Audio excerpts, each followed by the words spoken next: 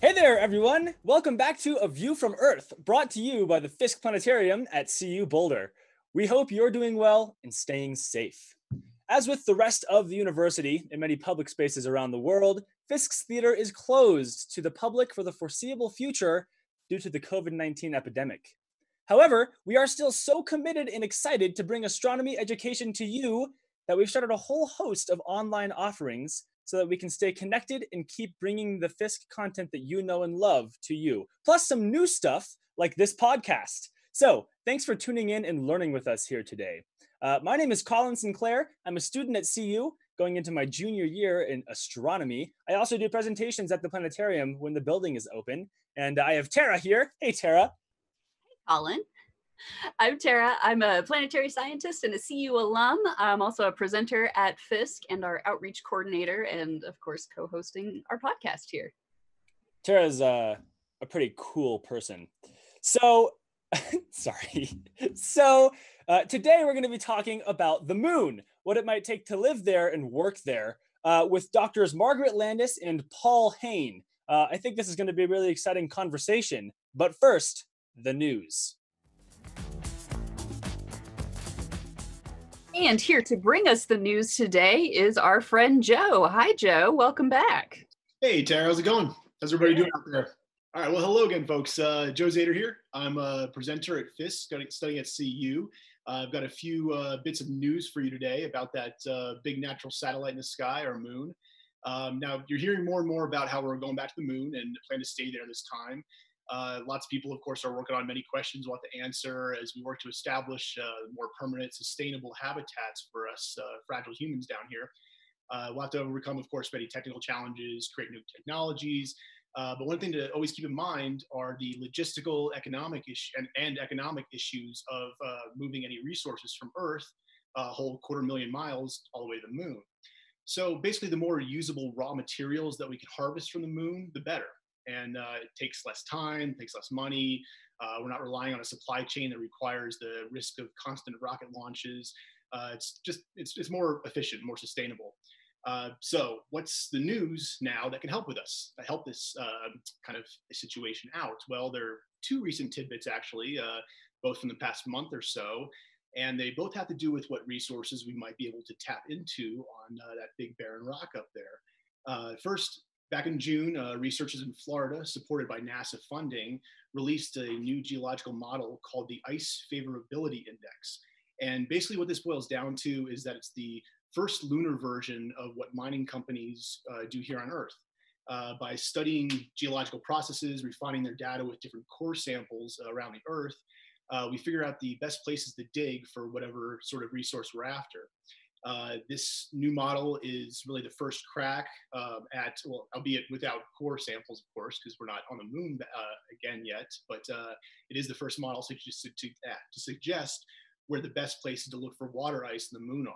And this, of course, will help us know where we can then harvest water. This is hugely important for basic human survival. Obviously, we need water and oxygen, and transporting from Earth all that water and oxygen that a colony might need to be sustainable and to survive is really impossible. So that's, of course, hugely important for our survival. But in addition, the water is massively important because you can separate the water molecules into hydrogen and oxygen. And that, of course, then can provide rocket fuel. Once the infrastructure is in place, you can use mapping models like this Ice Favorability Index that came out and help us to turn the moon into a hub for fuel. You can really imagine it being like the humanity's first space-based gas station in a way. It could allow robotic craft or human explorers to stock their supplies up before heading out to Mars or Europa, or maybe to mine an asteroid for different precious metals.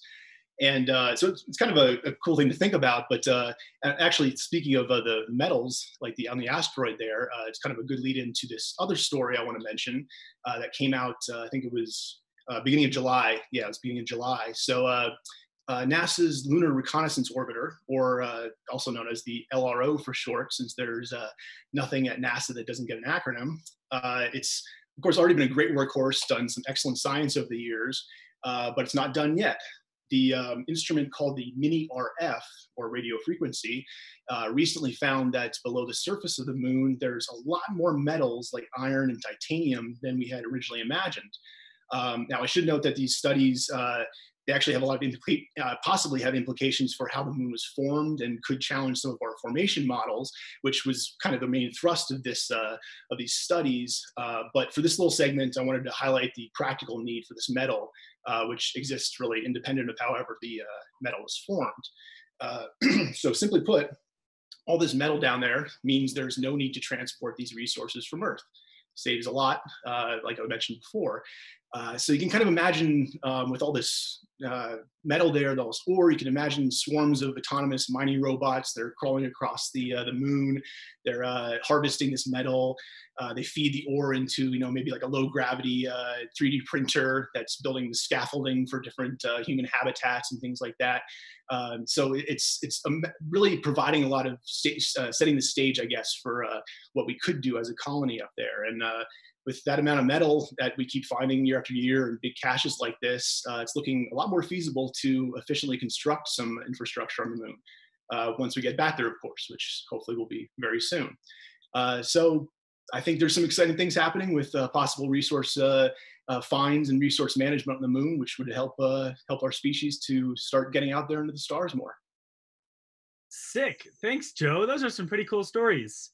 Oh, good. I'm glad you liked them. It's pretty cool. It's just amazing how much we keep finding, and the possibilities of what could happen over the next decade or so, One of the things that we talked about in an interview that is for this week, which is kind of weird because the time is all backwards, but we talked with one of our guests about, the kind of, what's the right word? I want to say the pristineness of the ice on the moon, and how it's probably, a lot of it could, be polluted, so to speak, with other stuff that's on the moon that would make it not, immediately available for human consumption or using, to grow crops or anything like that.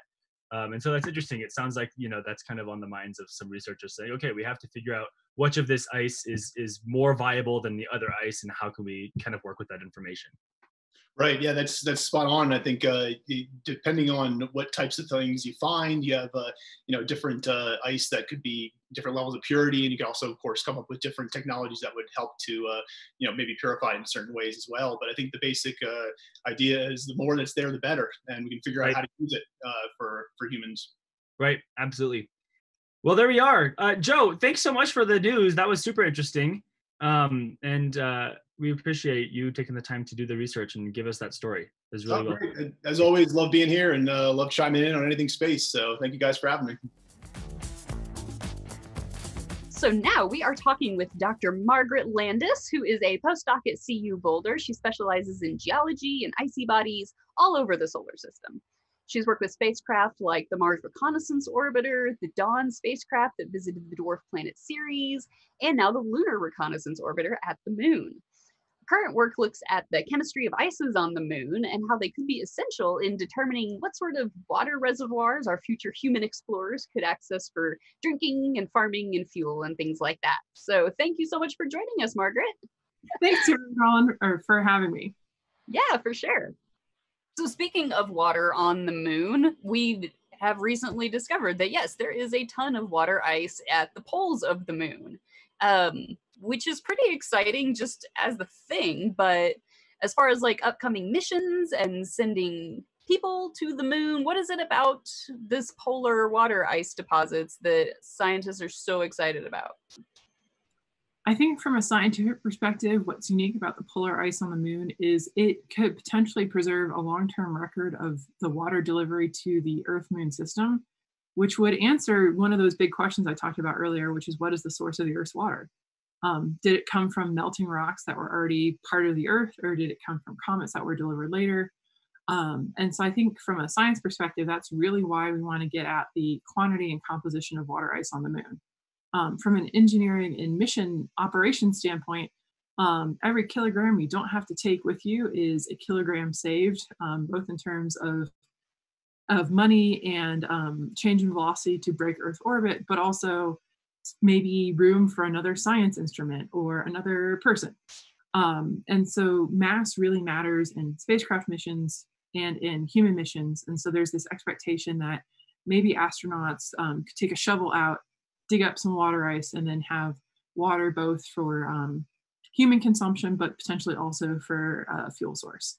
So there's a lot of interest in trying to figure out the amount and the quantity and the purity of water ice, both on Mars and on the Moon.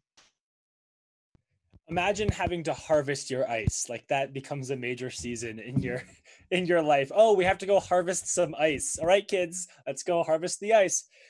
Speaking of harvest, the Moon is a really dusty place.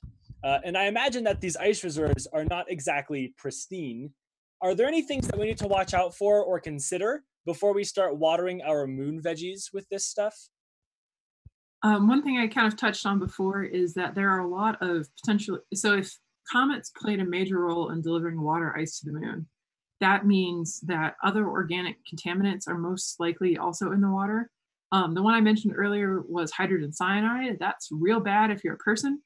And so there are some other complex organics, especially particular types of hydrocarbons that are not safe for humans to consume large amounts of. So that's kind of another probably multi-million-dollar question is how pure is the water ice? How much distillation are you going to have to do? Are you going to have to bring basically a still with you to the Moon to make sure that your water separates from other volatiles? And then you mentioned how dusty the water ice is. So one thing that's kind of been interesting about looking at water ice on the Moon is that there are data that suggests there's relatively pure water ice close to the surface of the Moon, but there's other data sets like from neutron spectroscopy that suggest that the water ice most extensively is buried. And that's actually where your temperatures are going to be the best. So you can kind of think of the lunar regolith like a space blanket, and the more lunar regolith or layers of space blanket you put down, the colder actually the temperature is below the surface.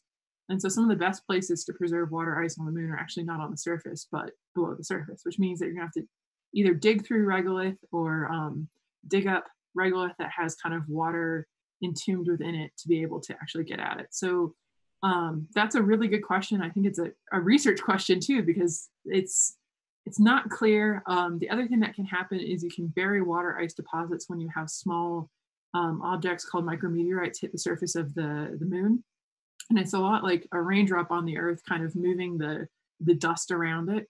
That can happen on the Moon with micrometeorites. And if you do that for long enough and you have enough micrometeorites, which on the Moon there's no atmosphere, so you get plenty, you can actually move the regolith side to side and potentially bury things that way. So odds are that the water ice on the Moon is not particularly pure. But if it is, that also tells us something, which means it was delivered to the Moon very rapidly and there wasn't time for kind of these regolith layers to build up in it.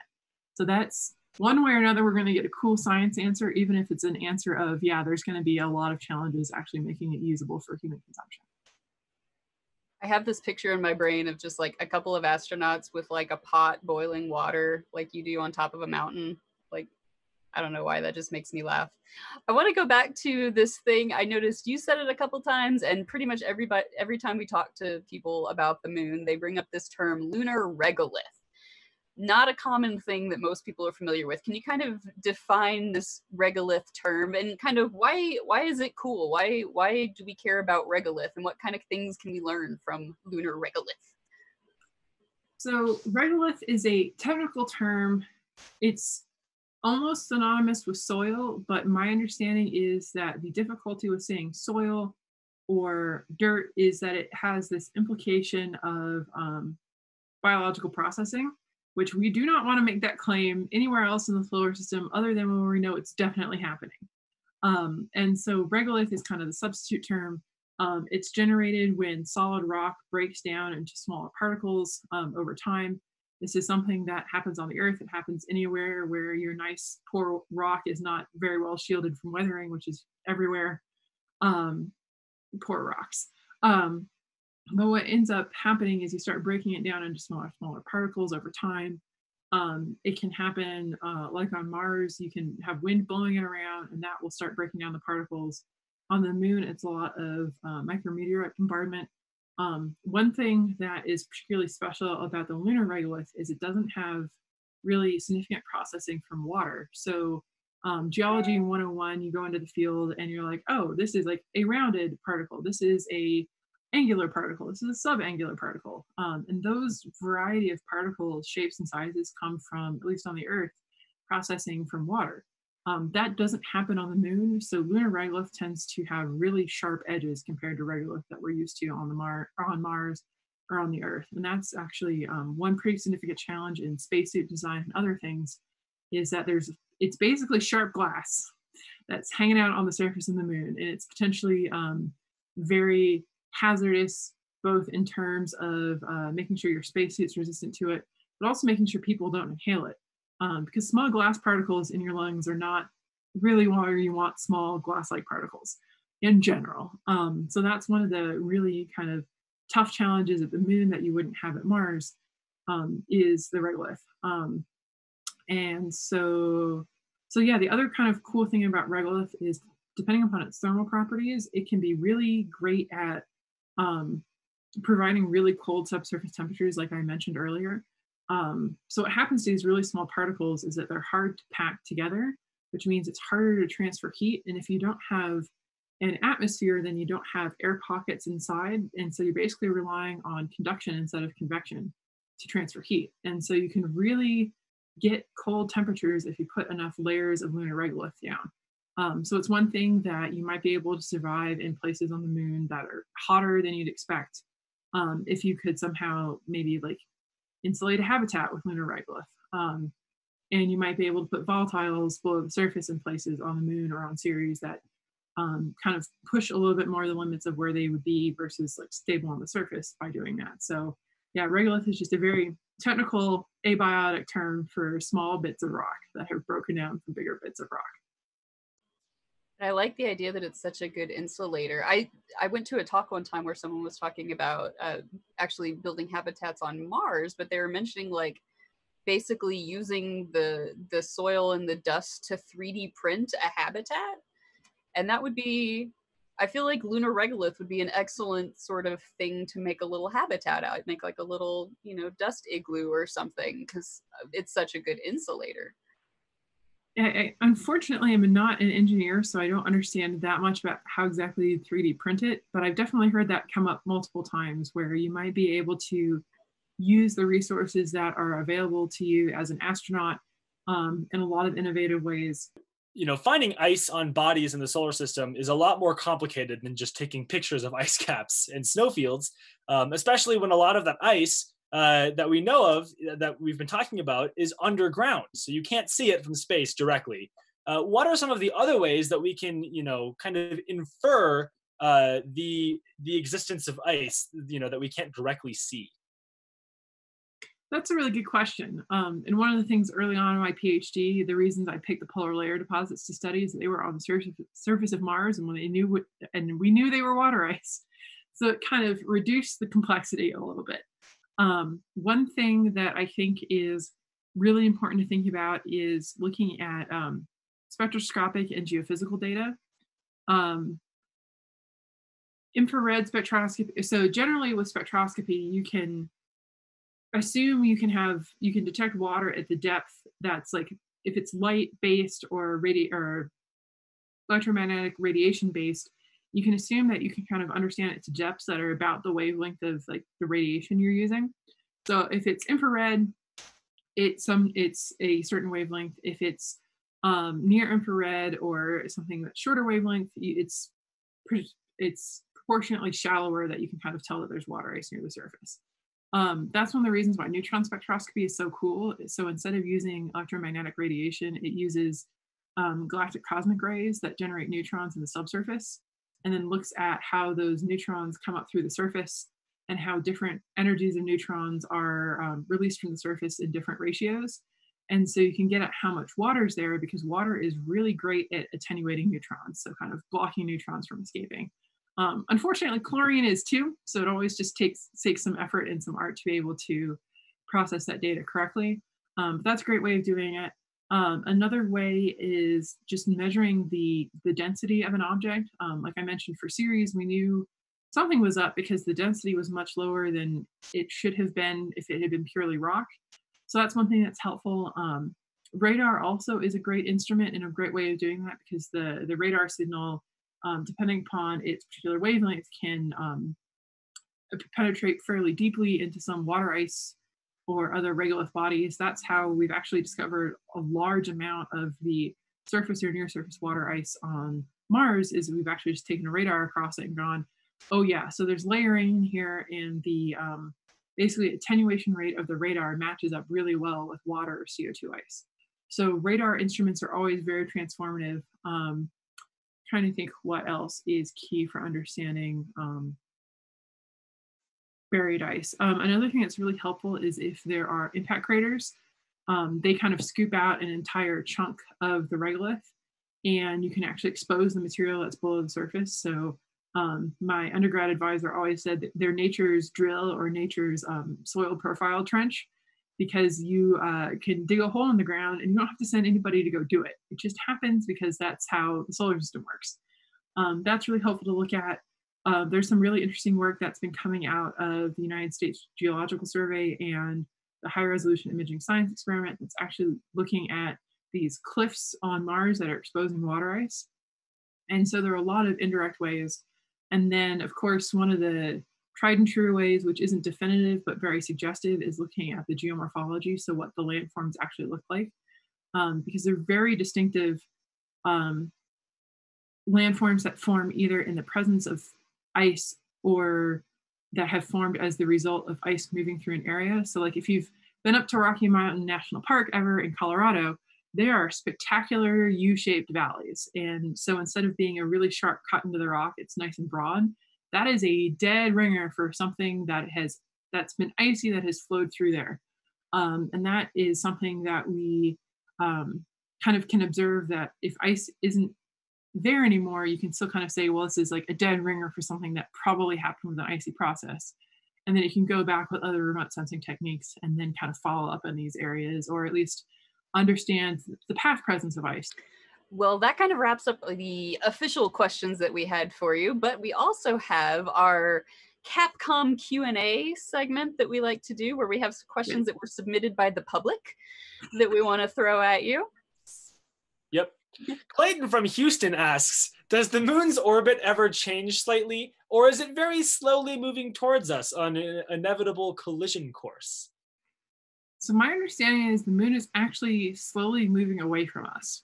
And the reason for that is kind of going back to the ice skater analogy for angular momentum in like physics 101, where if the ice skater's arms are out, it's a different kind of setup than if the ice skater's arms are in.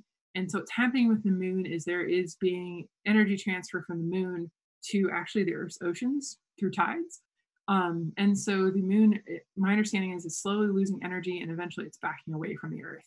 So on one hand, it means probably not a catastrophic impact with the Earth, which as an impact person, I am both happy and sad about at the same time, because I like to live on the Earth, but a giant impact would be really cool. The immediate downside is that eventually we won't get full solar eclipses anymore. We're living in a kind of an interesting time where the angular distance in the sky of the moon and the sun are such that you can actually completely cover the sun with the moon in the right solar eclipse setup. And eventually that's going to go away. So I think that the biggest thing to worry about is living in a world without solar eclipses, which on one hand seems really simple, but on the other hand, isn't it wild that like our moon can exactly eclipse the sun? Like there's something to be said about living in a very specific and very interesting kind of orbital configuration with your moon like that. Not a lot of planets have that. I actually just saw some pictures published like a week ago maybe of a solar eclipse from Mars, where it's two little tiny moons went in front of the sun, and it was like, oh, that's adorable. How cute. They block a little bit. Yeah, so I probably should correct myself and say you can have a solar eclipse from basically anywhere with the moon that will go over the sun, but like having a total solar eclipse is a very unique thing and will eventually go away.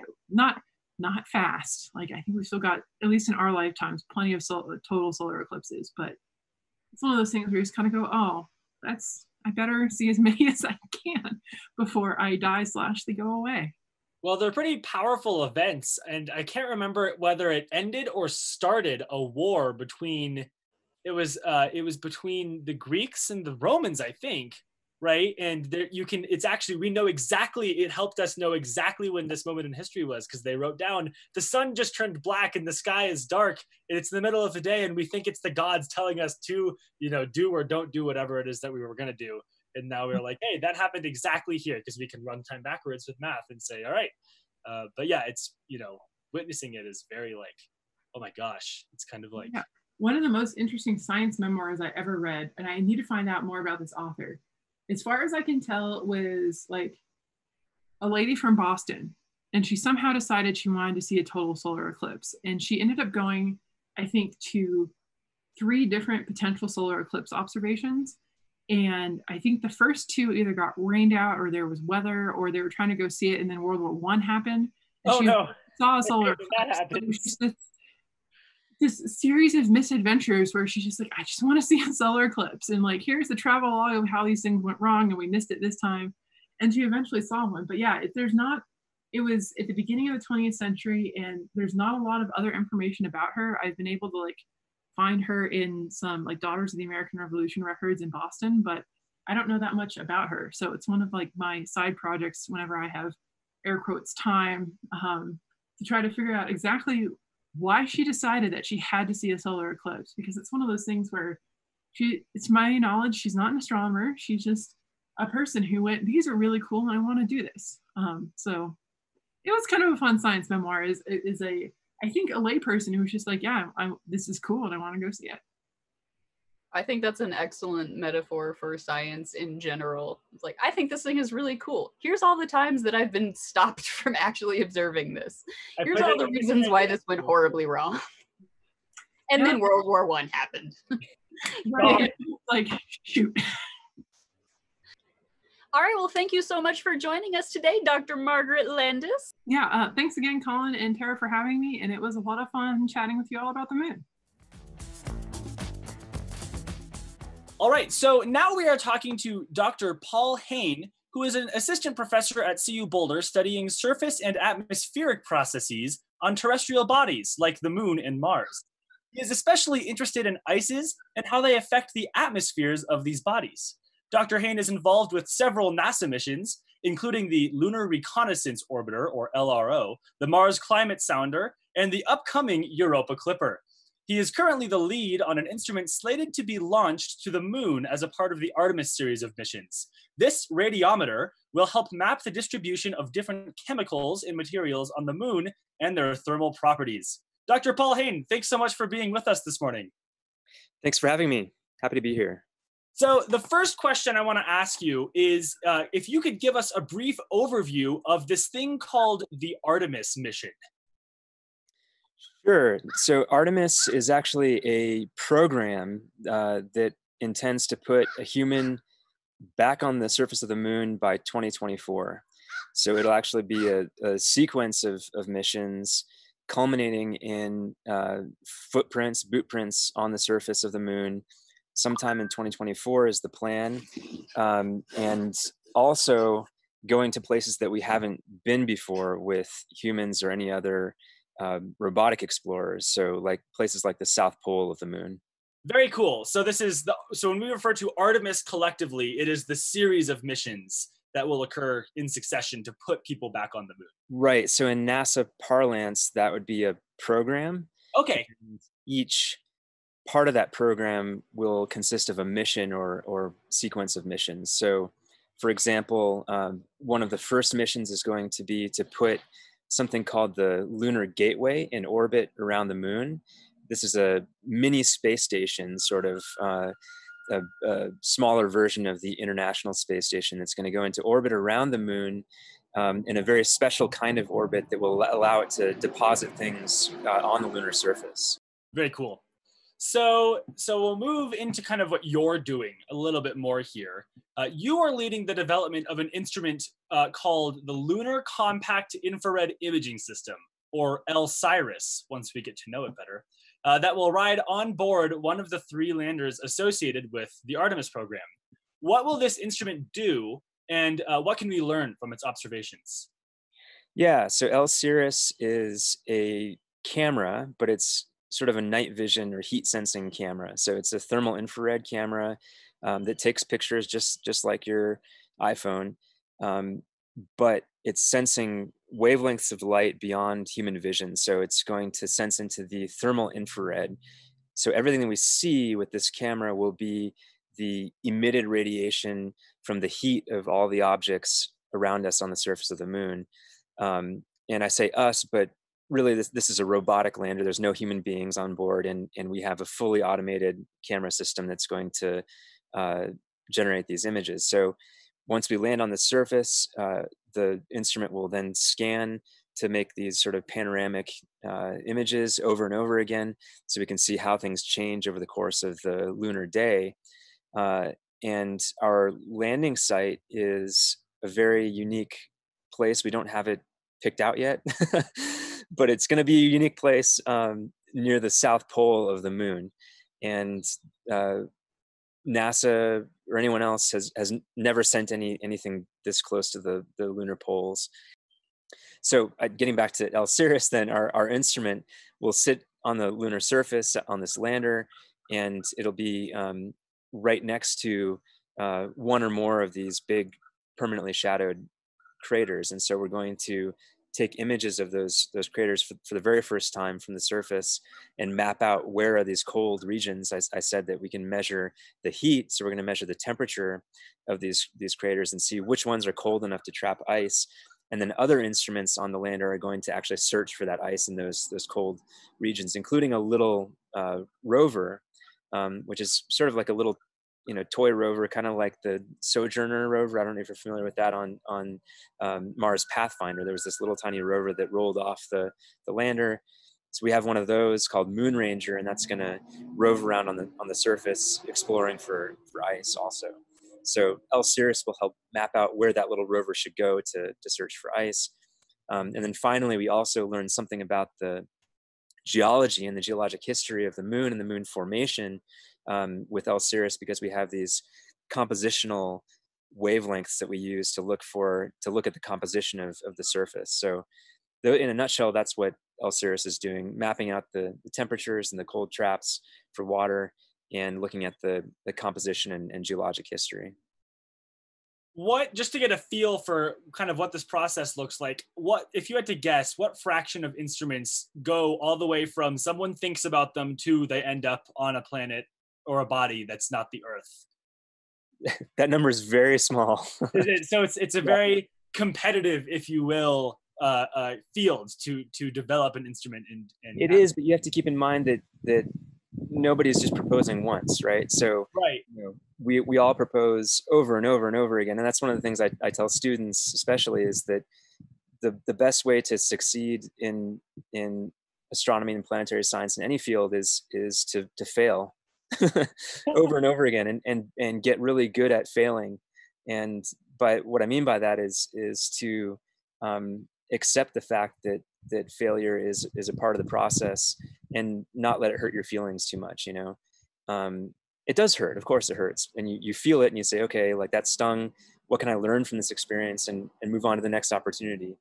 Because if you ask anybody who has an instrument that's on another planet, they'll tell you that there's a floor somewhere littered with chunks and broken parts of instruments that failed. So that's kind of the story there, is that it's a small fraction, but most people eventually succeed. I'm going to kind of change directions here. In astronomy, we often talk about geologically active or inactive bodies, meaning for the listeners that there is or isn't seismic or volcanic activity occurring somewhere on the body, right? So you can think of this body, a planet or a moon or asteroid, being active or inactive. And more, the consensus is that it seems to me that the more we learn about all of these bodies that we thought were inactive, that there's not really such thing as a truly inactive body, that there is absolutely nothing happening on some body in space. What can be said about activity happening on the moon? Is there any activity happening on the moon that may impact Artemis astronauts when they arrive, for example? So a lot of people do think of the moon as a relatively dead rock in space with not much activity, but in fact, we're starting to think that there is activity on the moon that may be ongoing today, and there's certainly external activity that is affecting the moon's surface, which will certainly affect the Artemis astronauts once they get there. So by that I mean there are meteorites hitting the surface of the moon constantly. You can imagine the big impacts that produce craters and all that are pretty infrequent, but the impacts of the much smaller things, the kind of particles that we see produce shooting stars, meteors in our sky, those are very common. And if you're an astronaut on the surface and you've got your spacesuit, which is protecting you from the vacuum of space, one of those little, pebble-sized projectiles is a big deal, So we would like to know about that kind of activity, the external activity. There's also a lot of radiation activity in terms of both from the sun, the solar wind, and things like coronal mass ejections that introduce high energy particles from the sun, and then also galactic cosmic rays, which are constantly bombarding the lunar surface. These things cause more long-term damage, although sometimes something like a CME can trigger a power outage by discharging a whole circuit. So we do have to worry about the space environment affecting the activities on the lunar surface, not just for astronauts, but also for our robotic emissaries. And then there's also internal activity to the moon. So we know from Apollo that there is seismic activity both on the surface and in the deep interior of the moon, triggered by moonquakes. And the way that those moonquakes in the deep interior are triggered is probably due to the interaction with Earth, which is pretty interesting actually. As the moon moves around in its orbit around the Earth, the moon creates tides on the Earth, but the Earth also creates tides on the moon. And because the Earth is creating tides on the moon, that's causing some kind of squeezing and flexing inside the moon, which then makes faults form and slip. So those deep moonquakes are mostly probably triggered by that kind of activity, which is ultimately the cause of the Earth, and not really because of the moon's own activity, right? But there's some of those moonquakes did not really match up with that kind of tidal forcing, and so we think there is some deep seismic activity on the moon that's caused by the moon's own internal motions or activity, maybe even because of some regions that are still melted from the formation of the moon, which is pretty surprising after 4 billion years that it would still be molten down there, but it looks like at least part of it is. And then finally, there's some evidence for volcanic and tectonic activity, meaning eruptions and also faulting at the surface from data from the Lunar Reconnaissance Orbiter. So we see a few of these features. One is called Ina, I-N-A, and if you haven't seen a picture of Ina, you should look it up. It's beautiful and stunning and mysterious. So it's a clearly a volcanic eruption feature. It's some kind of volcano. Lots of this, what we call pancake batter, blobby material on the surface. And if you take account of all the craters on those features, you can kind of tell their age, at least in a relative sense. And they look very young, like maybe less than 10 million years, which is a blink of an eye in geologic terms. And so people have put forward the idea that maybe those things were not only active 10 million years ago, but they're active today.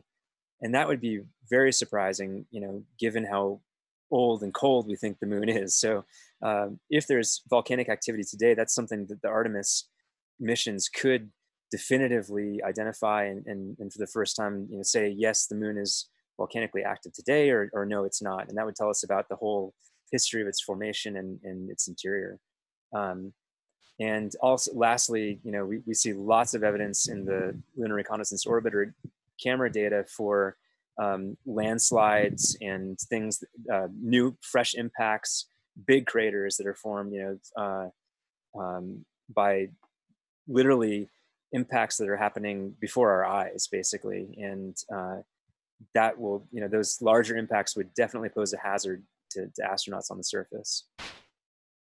Wow, so it sounds like the moon is very much not dead, as you kind of think about it sometimes, like, oh, this moon's just a rock in space, but it's really, there's a lot going on there, it sounds. A lot going on, yeah. Interesting. Is there any consideration as to like, we're sending astronauts to the moon. This is something that we talk about also with Mars. When we get to that point, we have to deal with, radiation that we haven't really, dealt with before, and how are we going to deal with that? Is that conversation happening about putting people on the moon? Did it happen also in Apollo, in that era? Yes, it is. And it's a big concern. I think a lot of people have spent their entire careers studying how to mitigate and deal with radiation exposure for astronauts. We deal with this all the time, by the way, for robotic spacecraft, because we have to protect our electronics and the inner workings of the instruments as they fly through space over a long period of time, and we've been successful with that. Like, for example, there's still instruments operating on Voyager, and those spacecraft are now in interstellar space. So you can do this for decades. The key is that you just need enough shielding between the environment of space and your body, right? Or your electronics, as the case may be. So that's challenging, because you need a spacesuit to be able to be maneuverable, right? You have to be able to work. And so you can't completely shield with just a spacesuit alone. So long-term exposure, which we didn't really encounter in Apollo because those missions were, on timescales of days, not months or years, that kind of radiation exposure for over a long period of time is a big concern. And a lot of people think that the moon is a good testing ground or proving ground for the kinds of technologies that people have been developing to help mitigate radiation exposure, and also to understand the effects on the body, because we have a lot of experience on the International Space Station with long-term exposure to the low Earth orbit environment, but that's very, very different from even the moon or especially interplanetary space out on the way to Mars. So once you're on the surface of Mars, the situation is a little bit better than on the moon, but not a whole lot. And so it's a very similar problem. And yeah, the key is shielding and limiting the time out on the surface, basically. So we're going to switch a little bit now, because we always like to get a little personal with our interviews there at the end. And I definitely wanted to ask you about this really awesome thing that No more questions. Not that kind of person. But no, I wanted to ask you about the Ad Astra Academy that you work with. It's super cool. Can you tell us a little bit about kind of their mission and the kind of things that you do with Ad Astra? Yeah, so Ad Astra is an organization that we founded in 2015 to work with underserved students in mainly developing countries, but also in the US, who are not exposed to cool science. So that's basically the gist of it, is to get kids involved in not only learning about science, but doing science. And we like to involve them directly in NASA missions and, research cruises with, research boats and that sort of thing. And to get them to tap into their natural curiosity that otherwise, we think would basically go dormant. We want to awaken it and give them opportunities that they wouldn't normally have. And so we involve, NASA scientists and, researchers who are working directly with these NASA missions and biological missions and stuff to help the students look at real, actual science data. And, for example, we had the students in the first program in Rio de Janeiro, Brazil in 2015.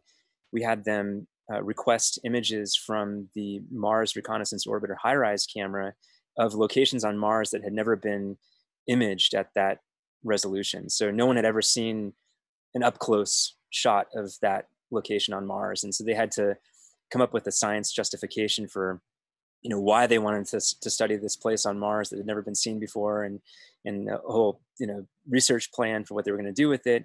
And then they proposed it to the NASA team, and then the images were acquired.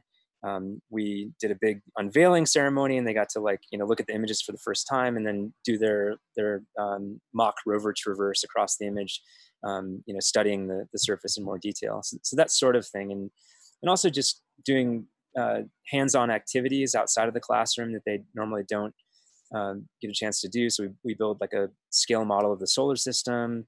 We take them on a field trip that's usually either biology or geology oriented, which is something these kids, typically don't have any opportunity to do. And we've been pretty successful in encouraging students not just to become scientists, because we're not naive. We don't think that everyone's going to become a scientist, but to at least pursue that interest and maybe think about studying science at the university level.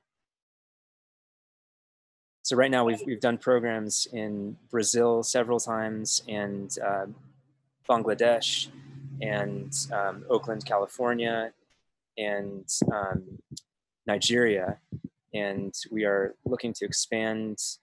During the year of COVID, we're looking to expand more locally in the U.S., including juvenile detention centers in Colorado. That is fantastic. Hearing you talk about this program is just awesome. Well, Dr. Paul Hayne, thank you so much for speaking with us. It was super interesting to hear about the science that you're working on, and it's exciting to look forwards into the future about these, this program, the Artemis program, and also perhaps getting to Europa's ocean. So thanks a lot for your time. Yeah, thank you very much. It was a pleasure. All right, that's our episode for today. Thank you guys so much for joining us. Be sure to come back next week. We have Dr. Louis Zay and Dr. Bruce Jakosky, who are going to be talking to us about all sorts of astrobiology, asteroid mining, weird space life stuff. It's going to be really exciting. We definitely also want to thank our guests for this week, Dr. Margaret Landis and Dr. Paul Hayne, for giving us some really cool information about the moon. Now, of course, those are just excerpts from our full interviews. So if you want to hear the full extended interview with either of those, you want to check out our YouTube and SoundCloud accounts. You can find those there. And as always, we are available on YouTube and SoundCloud, but also Spotify and Apple Podcasts. And be sure to like and subscribe and comment and do whatever you need to do to make sure that you don't miss any of our upcoming episodes. We also want to invite you to check out our website, www.colorado.edu/FISC. There you can see our schedule of upcoming shows and topics and guests. There's also an option for you to submit questions for our Capcom Q&A section, so we can pass those on to our experts and maybe get them answered on the air. So you can send us a message to our email, fiscpodcast@colorado.edu, or check out the form there on our website.